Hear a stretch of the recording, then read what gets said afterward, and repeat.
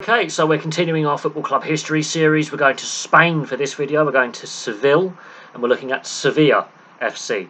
Obviously, their biggest rivals are Real Betis. We've done a video on Real Betis previously.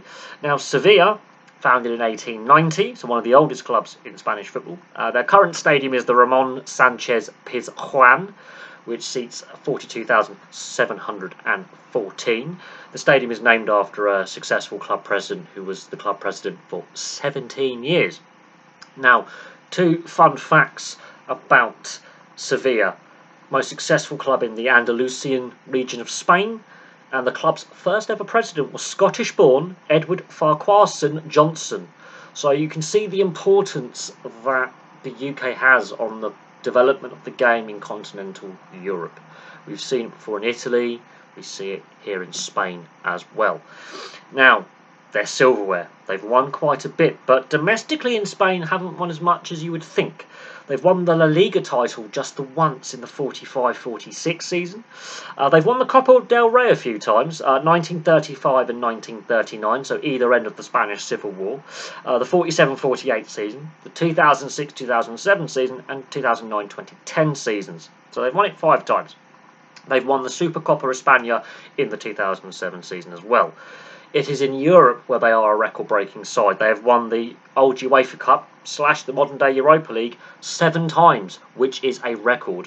All of those victories have come since 2006, so in the last 16 years, they've won it 7 times. When they get to the final, they win. I believe they've never lost UEFA Cup or Europa League final, which is ridiculous. So they first win it in the 2005-2006 season, they win it again in the 2006-2007 season, they win it again in the 2013-2014 season, the 2014-2015 season, the 2015-2016 season. So winning it 3 times in a row was a record in itself. They win it again in the COVID-disrupted 2019-2020 season to extend their record, and they won it again over AS Roma in that very heated final in the 2022-2023 season. Ridiculous record in Europe. Never won the Champions League though, but in the Europa League and the old UEFA Cup, they dominate. They also won the UEFA Super Cup in 2006.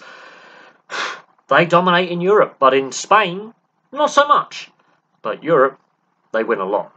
Now, their big rivals, Real Betis, the Seville derby, one of the biggest derbies in Spanish football, gets overlooked by El Clasico and the Madrid derby and the Basque Barcelona derby between Athletic Bilbao and Barcelona.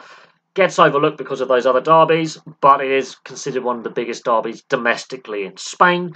They also dislike Atletico Madrid. There's a big rivalry there, predominantly for European qualification, because Atletico Madrid have also had a decent run in the old UEFA Cup and Europa League. They've also made some finals there, and they don't like Valencia. Again, that European qualification for the Champions League and Europa League spots.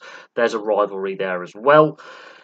They don't really see Barcelona and Real Madrid as their major rivals. It's the second tier of Spanish clubs, as we'll call it, for success. They don't like Betis, Atletico, or Valencia. There's heated rivalries there. They get overlooked because of El Clasico. But there we go. There's a brief history of Sevilla Football Club.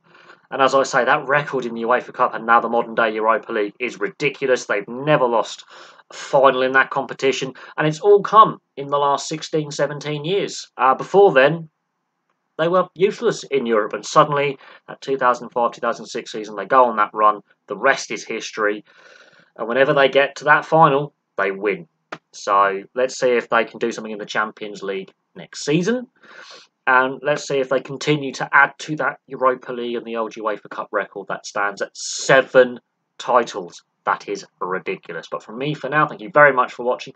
Please place your thoughts on Sevilla as a football club in the comments section below. And I'll have some more content for you very, very soon.